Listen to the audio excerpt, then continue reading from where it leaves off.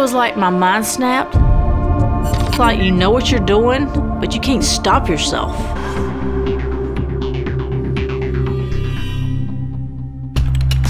Kimberly started playing Second Life in 2007 as her marriage was falling apart.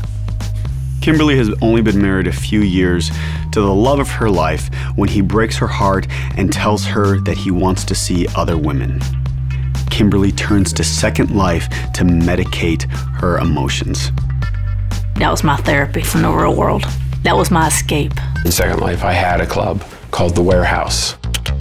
That's where I met Kimberly. One thing led to another, we just started hanging out.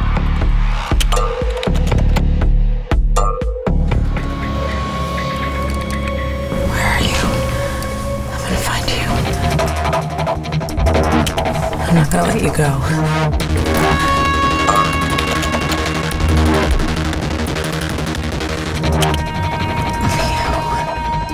I was like, I won't fight for what I wanted. I wanted this man.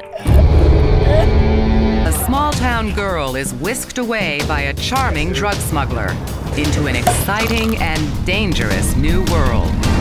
Kilo here, kilo there. She's straight. I trust her. Mules, they were the ones that were taking the most risk for facing jail time. She uses pills to escape the emotional pain, so it's more than just a physical addiction.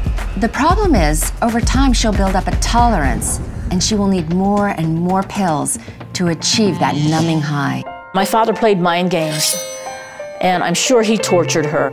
I don't know how Donna Buchanan stayed with him for 7 years, and I'm surprised that she didn't kill him sooner. I stabbed him 54 times.